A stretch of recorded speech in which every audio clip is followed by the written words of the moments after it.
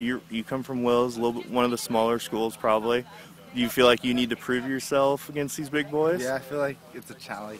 Everybody else is used to the bigger competition, so it's nice getting to be able to feel what the other bigger schools are like.